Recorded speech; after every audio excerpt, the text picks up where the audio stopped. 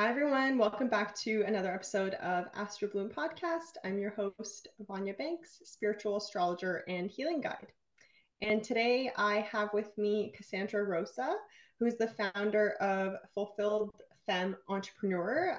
She has a course and a podcast as well that I've been a guest on before. And so it's a pleasure to have her on here to talk a little bit about her journey and how she supports women in finding fulfillment in their lives. So welcome, Cassandra. Thank you so much for being here. Thank you so much for having me. I'm so excited to chat with you today and the audience too. Awesome. I'm excited to get into all of the lovely details with you, but I always love to open up by, having you, first of all, introduce yourself, what it is that you do, how do you support people sort of at a high level, and also if you do know your big three in astrology, as well as maybe your human design energy type, just so people can kind of understand where you're coming from energetically and maybe be able to relate to you on that level. Yeah, I'd love to. So, I am a certified coach and healer and intuitive business coach. And I really like to help women to create fulfilling lives and impactful businesses. I have a podcast called Fulfilled Female Entrepreneurs that Vanya was a guest on. It was an amazing episode. And I have a book as well, an award-winning book. It's called Now What? Create the Clarity to Achieve Your Dreams. And I really it makes my heart sing to talk about fulfillment. I think all of us have a greater purpose in this world, and we have a general idea of what life would look like with freedom and fulfillment. So I really love to ignite women to step into that fully, really clarify what that looks like, step into their most confident selves, and then start to carve the path of what that will look like so that we can all make the ripple effect on the world that we are all destined to. When it comes to astrology, I am a Cancer sun, a Libra moon, and a Virgo rising, and I'm a manifester when it comes to human design. Makes sense. I'm a manifester too. Yeah. Makes sense why we chose the path that we're on because of all that freedom we need, right? Over our own Mhm. schedules. Totally. Yeah, I love that. Yeah, so in terms of, I guess, because I always like to think of, especially when you end up being an entrepreneur and you kind of, put together all of these various skills that you have and like the passions that you have, like there's always these breadcrumbs that kind of lead you to this path, right? And I know that that's a pretty loaded question of like, how did you get to where you are now? But maybe what are some of the key moments that, led you down this entrepreneur, down this coaching path? Like, why, I guess, what is your why in a lot of ways, right?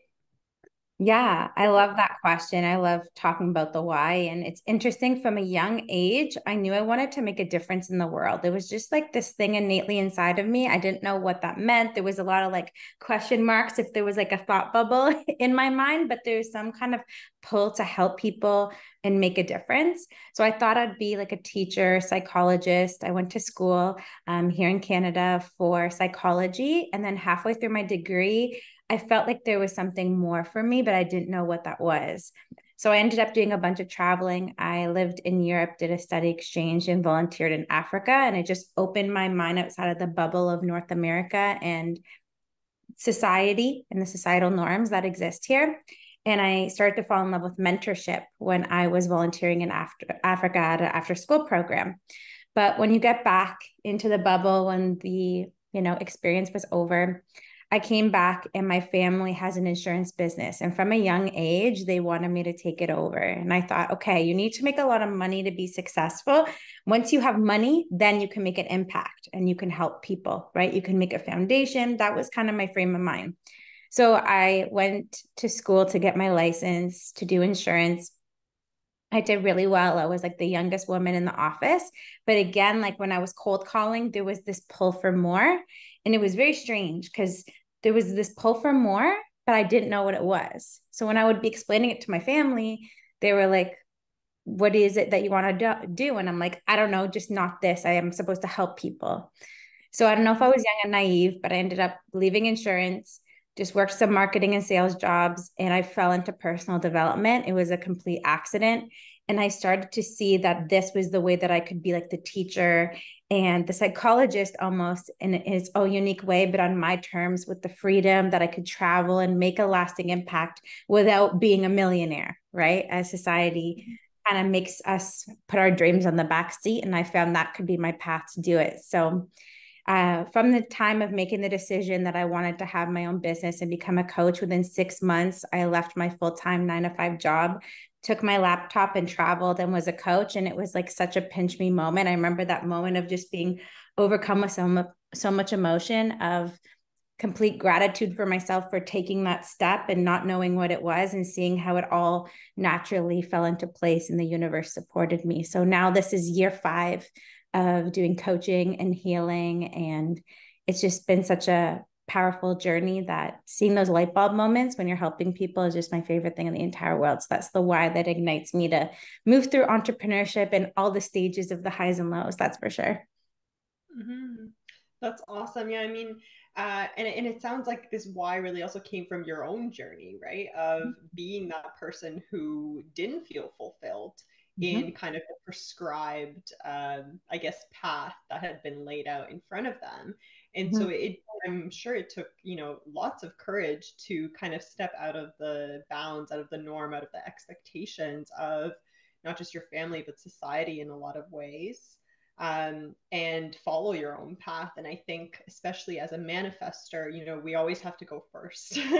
Yes. So but usually when we do and we inform properly, then things hopefully fall into place, right? So it sounds like they really did for you, and that's awesome. Yeah, it took a lot of courage for sure. And when you're saying about like the breadcrumbs, like leading us there, I feel like that was it. It was like the lack of clarity, like this pull, but like, what the heck am I even doing here? And it was the mental roadblocks that came from stepping outside of the comfort zone, stepping out of society, what my family wanted, what, immigrant parents wanted for me. And it was just like the how, finding my own authentic how and embracing all my gifts in the way that I could deliver my message with the world. So those were definitely the big breadcrumbs that allowed me to channel through all I'm meant to with all my coaching. So I love that. I feel like I can definitely relate to, the immigrant parents comment, because I don't know if you were born in Canada, not that that matters, but I immigrated to Canada when I was 10 with my family. And so I think one of the biggest blocks for me in like stepping into this path always was, yeah, this conditioning, especially like this familial conditioning of what success looks like. mm-hmm. So I guess just thinking of, people that might be in a similar situation to where you and I were, in this journey of almost being like a cycle breaker, or, healing the ancestral lineage in some ways, doing the things that others maybe felt like they couldn't do, or maybe they didn't want to do them, right? Because they were okay with what was prescribed. What are some of the, I guess, maybe pieces of advice that you might give to someone who is in this position of like maybe not even having the clarity of like what they want to do, but just knowing and feeling that they're meant for more? Because that is definitely something I resonate with deeply. Is my whole life I felt like I was here to make a difference. And I was always in helping professions. Like I worked in hospitality, I worked at an animal clinic, like I, worked with clients in a lot of different industries. And I was always working with people or with animals. I was always working to like help someone or to make a difference. But it never felt fulfilling in the way that, my work now does. And so even without maybe having that clarity, how do you gather the courage to step out on your own, to follow your own path? Like, what does that Mm-hmm. look like? Or what Yeah. did it look like for you? I love that question. And I was born here, but my dad came from Italy when he was really young, around the same ages that you came here, actually. And my family, on my mom's side, is all Italian too. So it was all like school, getting the job, making a lot of money, getting the house, marriage, like the traditional, the American dream, if you want to call it, here in Yeah. Canada. But in terms of forging that path and the advice, I think it's a thing that stops a lot of people from that fulfillment is this whole concept of like having clarity, having the path drawn out, knowing every step of the way, so that there's like a sense of security and like a comfort zone. Because I think in terms of the way society's set up, there's like school, there's job, like it's very methodical. So when you're stepping into entrepreneurship or something more, you're kind of looking for that path. And when that doesn't happen, we kind of get stuck in our own heads.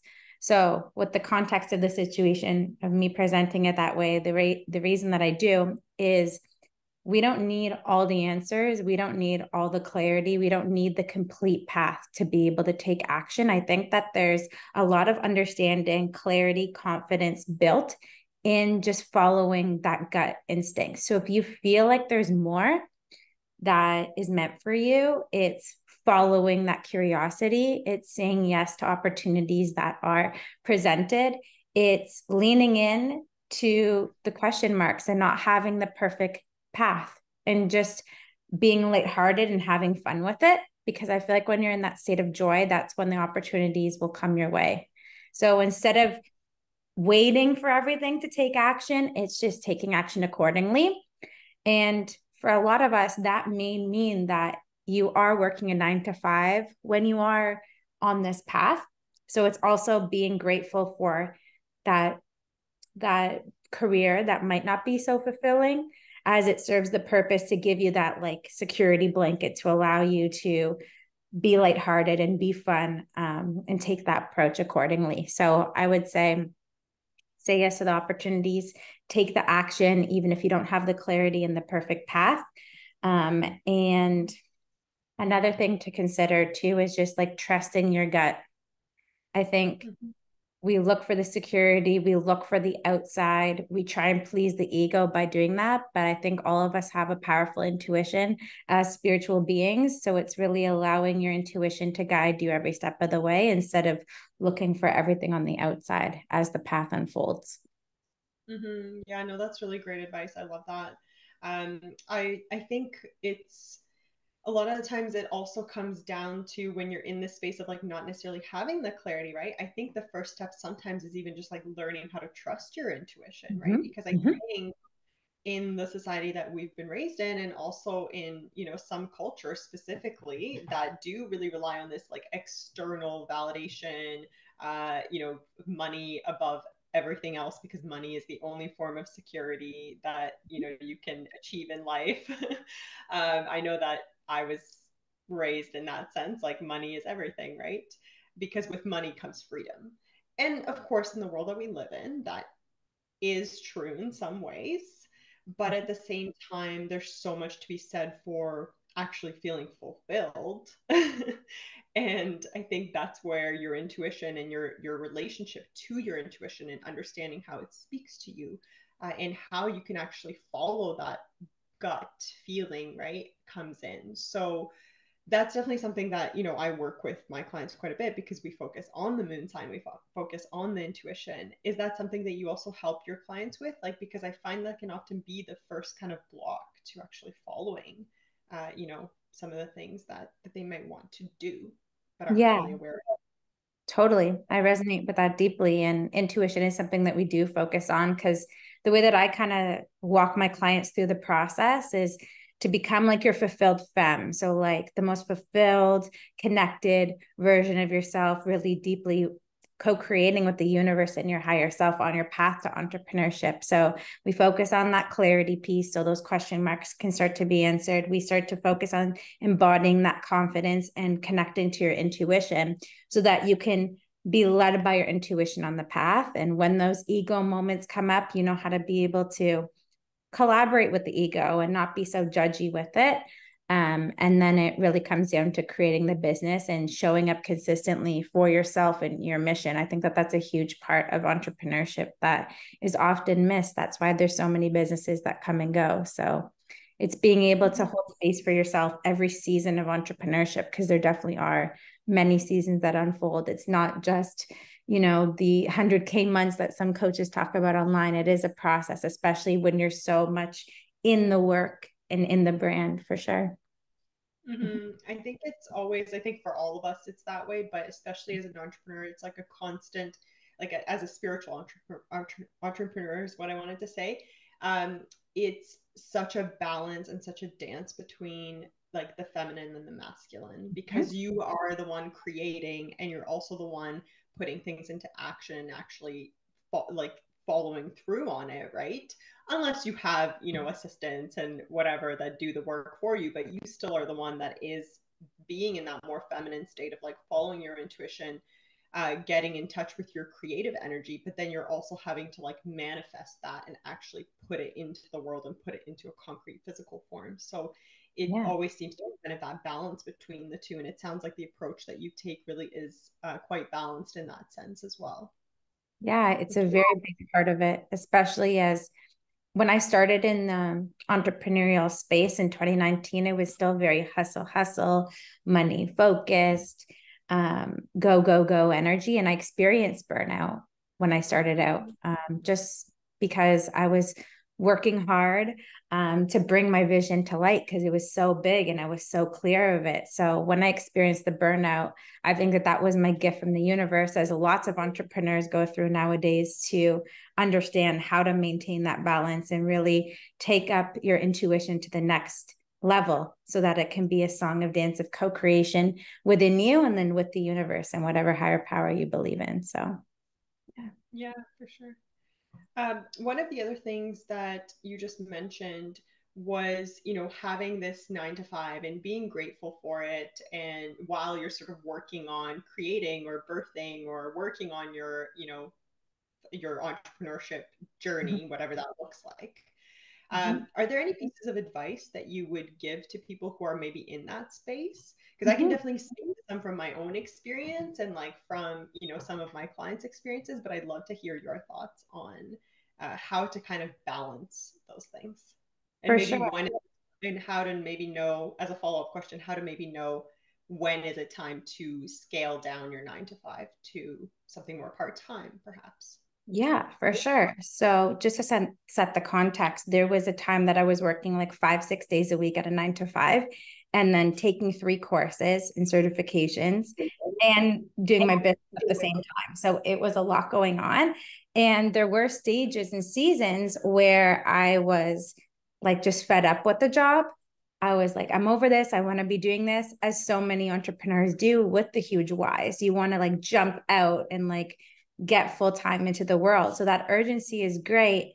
And that why driving you is huge and so key when you are doing both. But I think it's also important to formulate your perspective in gratitude for the job that you're in, because it is the security blanket that will allow you to do both. So you're not launching a business from scarcity, because a lot of people, especially spiritual people, can sense that. So give yourself permission to do both. Change your perspective about the 9 to 5 that you have so that you're in gratitude for it and see it as your security blanket as you are doing both. And allow that why to drive you. So like having a vision board, like I have behind me for everyone watching the video and listening to the podcast, I have a vision board, or connecting with your dream life, or affirming what it is that you want to standing into to keep you as focused as possible on that, so that your why is leading you and igniting you to have that passion and to put in the effort, because it is going to take a little bit effort. It is going to be a little bit uncomfortable in terms of scheduling to balance both, but just really knowing that it is a temporary season and really being in that gratitude space for it. And then in terms of taking the plunge and like moving on to the next level, once you have your method, once you have your clarity, once you have your process for your business, once you have your income replaced on a monthly basis, that was my kind of way to securely jump over without being in that scarcity of, hey, I need clients because I need to replace my income, or I need to do this, right? So in that place, it was led by fulfillment and your why. So giving yourself permission to be in the season that you're in and letting it unfold naturally, instead of holding yourself back or being caught up in the scarcity behind launching a business, I think is so important. For sure, yeah. It's spoken like a true Virgo rising. I feel like it was a very earthy, like grounded answer. Yeah. I love, and that is totally what I also envisioned for my transition. But I guess I wanted to maybe piggyback on that and say, like, I absolutely love everything you mentioned. I think it's a great, like, calculated way to know when to take the leap and everything. But I also just want to say, for those people that might be maybe waiting for this to happen and are feeling more and more burnt out doing both things at once and are feeling like I can't actually like get the numbers that I want in my business until I leave this job, until I scale back on, you know, this job because it's like draining all of the energy out of my life. Mm-hmm. Sometimes it doesn't have to go according to plan, right? Like for me, I thought, okay, I'm gonna give my 9 to 5 X amount of time and I'm going to launch these specific things that I want to launch in my business. And, you know, I'm going to have X amount of money coming in every month. And I wasn't at that place when I quit my job Mm-hmm. because I just got to the point where there was kind of a natural break in my contract. And it just seemed like, if not now, when? I felt like if I signed the contract and said I was going to extend my position, because what had happened, I was on a full time contract basis Mm-hmm. and my contract was up. And 2 months before my contract expired, they offered me an extension for another 2 years. And at that point, I knew I wanted to leave like that year because I just couldn't maintain both at once. I knew I needed to scale down to like a part time, and I knew that they wouldn't allow me to go part time with the organization I was at. So at that point, I was like, if I sign this, it's like telling the universe I want one thing while doing another thing, right? And so it was kind of like, okay, well, here I am, completely don't feel that secure or grounded in this decision, but it feels right at the same time.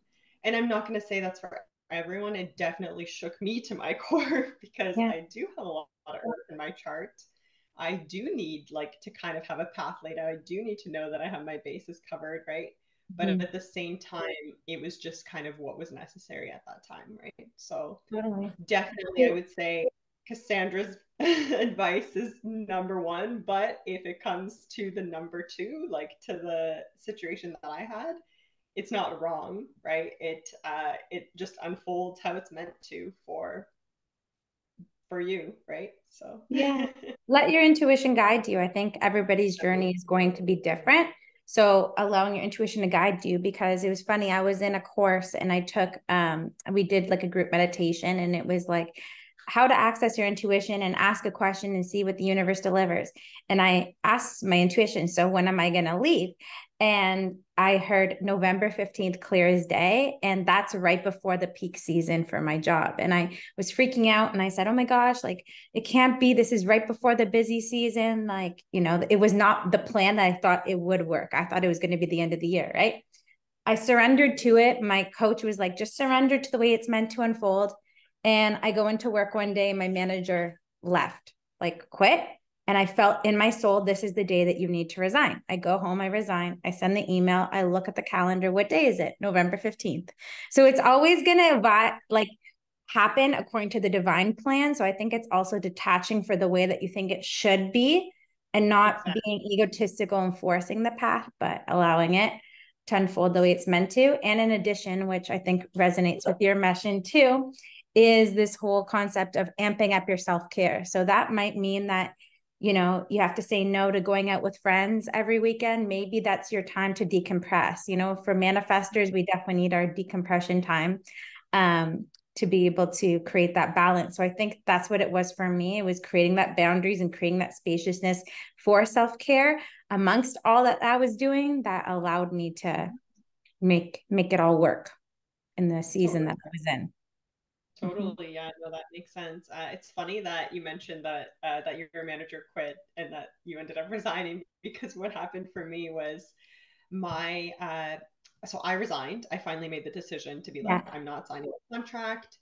Told my manager we were basically like a two-person team, and a week to the day after I resigned, he resigned Oh, because he wow. actually got another role at like another institution. And obviously, no one knew because he was in the interview Oh, process. So I dodged like the biggest bullet ever because I would have been working like two jobs.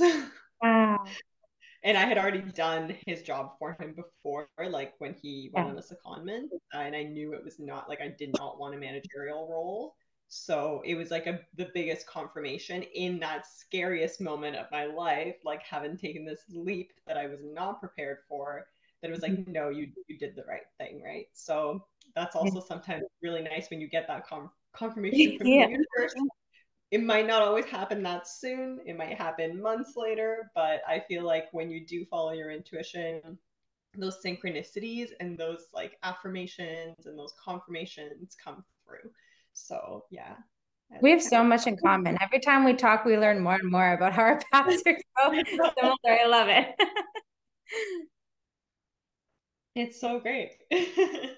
So I wanted to actually maybe jump topics a little bit, still related to what we were talking about at the beginning of the episode, but speaking with respect to this sort of like ancestral lineage and maybe some of the familial conditioning, that's something that I've really deeply been connecting with lately, because actually I had kind of a crazy experience lately where my grandma passed away last spring, and I went to like I managed to make it to Croatia in time and like said bye to her, and I hadn't seen her in quite a few years before that, and we've spent most of my life living you know countries apart. She's lived in Croatia, I've lived most of my life here in Canada, but over the last few months, and obviously, especially when I was there in Croatia, like I felt very connected to her. But over the last few months, she's been sort of really popping up into my head. And like I've woken up in the middle of the night sometimes and like kind of felt like she was there. And I don't have like any gifts, so to say, in terms of like mediumship or anything, but I can definitely sense a presence sometimes. And I had this moment just this past weekend in I was teaching a yoga class, and one of my students who is a regular, so I know her fairly well, she just came up to me after class and was like, I have a message for you. Like, you have a visitor. And she kind of took me aside and was like, there's this older woman, she looks like this, and she basically like shared her message with me, and I was like, it's got to be my grandma. Like, I don't know who else it would be. And so anyway, we ended up doing a session, and it was my grandma, and it is her, and she's around, and she's been around me and been trying to kind of like reach out to me and connect with me, but I guess I haven't been as open. And so she had to go to my student.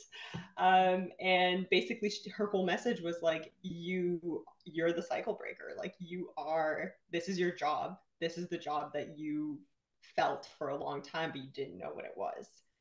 Kind of like, you're here to help women, in this similar position, and I'm here leading the charge, and essentially like we are all here behind you, backing you on this mission and supporting you, right? So Wow. I think like it was crazy, and uh like so grateful to my student for saying something, and for the session that we had together. She's amazing. But on that kind of theme of, because it sounds like we come from a similar background, right? Yes. European immigrant parents. I think there's specific, maybe like even traumas that are inherited through that lineage, limiting beliefs, blocks, like all of these things that come up when we are taking this really brave path of like doing things out of what's normal, right? So what are maybe some of the things, if you'd be open to sharing, Hmm. that came up for you on this journey around these themes that I've been speaking with about? Yeah. Yeah. That's so beautiful that she came through. And I'm so glad that your student was able to give you that powerful message. It's so powerful. It's interesting. Again, funny enough, another similarity. So like when I was going through this transformational journey, I was seeing the number 5 everywhere, seeing a robin everywhere. I went to a medium, and she said, that's your grandfather that is speaking to you through all of these messages. So I felt very like supported in that journey and that transition. And I ended up getting a tattoo of a Roman numeral number 5. And funny enough, his name is Vito. So it was funny. It's almost like I have him there with me. So in terms of how that affected, I think, well, I have an Italian background. There's this people pleasing kind of belief that you always make your parents happy. You follow the path that's destined. And it's interesting because my grandparents came here. They worked in factories. They hustled. They did everything that they could. So my dad was the first one to get the education in the family, right? But yet my dad is very much a big dreamer. He actually is an author. He had a book. So it's interesting that like he started to fulfill their dreams, they wanted me to do the same. And I was trying my best to please them in a part of my story, but I knew there was something more and I had to step into those dreams. And one of the biggest things when I was making this transition was overcoming the people pleasing. And I think that that's a big thing for a lot of people in millennials specifically, especially here in Canada and the US, you know, that we are this generation that's seeing more than doctor, lawyer, you know, teacher type of traditional roles when it comes to career and stepping outside of it. But I find with the clients that I speak to too, there's a lot of deconditioning when it comes to people pleasing in that process of really stepping into that idea of what fulfillment could mean to them, whether it's career, whether it's getting married later in life than way society tells us we're supposed to, or not have kids or have kids later. So I think in terms of breaking the cycle, I am a fellow cycle breaker, just as you are in that process. But I think that was one really big thing that I had to overcome on the path to entrepreneurship was the people pleasing. Yeah. Yeah.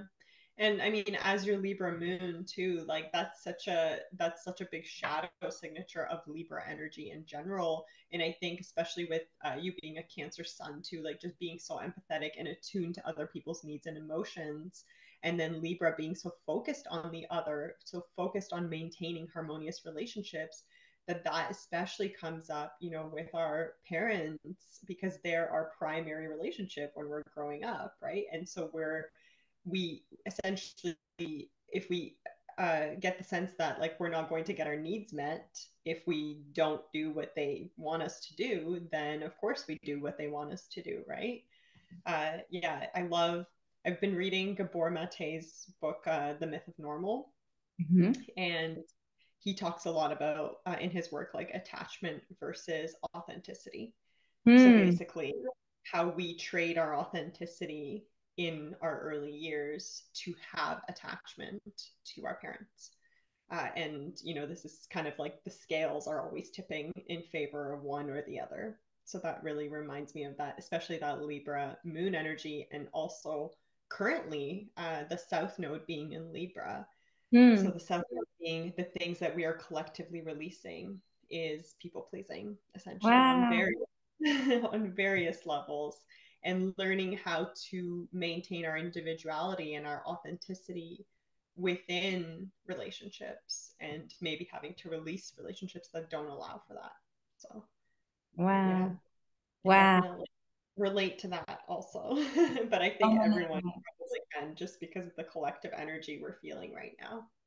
Well, a lot of the constructs in society that are coming down and falling apart now, even this being like a 7 year, right? And the spiritual awakening of the planet and more people waking up. I think it's a very pivotal time in history for all of us to step into those fulfilling paths and break those ancestral roles and, you know, step into the higher timelines and the higher self perspectives to be able to navigate this time. So it's a really pivotal time in history. That's what I've been channeling down a lot lately now, for me and for all my clients to step into our missions more, because this is like such a pivotal time and we're incarnated in this moment in time for a greater purpose. So it's giving ourselves permission to step into it fully. It's really empowering and exciting and scary for people that have to bust through all those blocks on the way, but that's why people like you and I are here to help them to do that, right?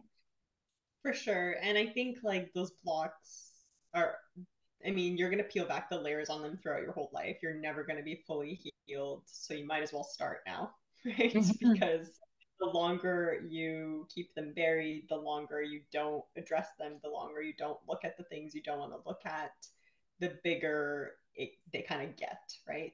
And then they're harder to also overcome because they almost like expand. Mm-hmm. It's true. Yeah, amazing. Yeah. Um, yeah, so I mean, I think we've covered a lot of ground. I would love to open the floor to anything else that you might want to share along the lines of what we've been discussing. Is there anything that you're kind of, yeah, maybe getting a ping about to talk about, or even just where people can find you, your services, things like that? Yeah, for sure. This is a really pivotal time, like we were just talking about in history. There's lots of people waking up. There's a lot of people that are seeing that there is more for them. So if you are feeling that curiosity, it's totally scary. I've been there. I've done a lot of inner work on myself to be able to overcome it, seek support in that process, and really deeply go within and understand what are some of those things that spark curiosity for you. If it's helping people, what does that look like? If you feel connected to animals, what could that be? If whatever that is, lean into that curiosity, say yes to it, go and explore it, have fun in the process, and allow it to unfold. And this is a very pivotal time. And if you're wanting additional support, I'm here. She's going to leave all the links, I'm sure, for all the ways to connect. And yeah, thank you for this opportunity. It's been so fun. Yeah, it's been awesome. Thank you so much for sharing your wisdom. And yeah, I can't agree more. I think when you're at a loss for kind of what the next step is, it's always, I think personally, to like follow what sparks joy, right? Like follow your passions, reconnect with the inner child. Like, what did you love doing when you were a kid?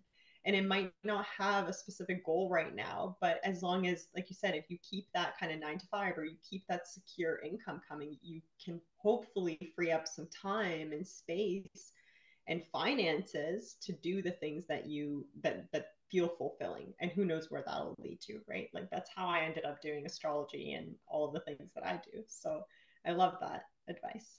Thank you so much. You're And welcome. for anyone who wants to get in touch with Cassandra, I'm going to put all the links in the show notes so you'll be able to find her website and Instagram there. And yeah, feel free to reach out and ask any questions or give us your comments on what you loved about this episode. Yes, please. Thank you again. Thank you. Have a nice day, everyone. Bye.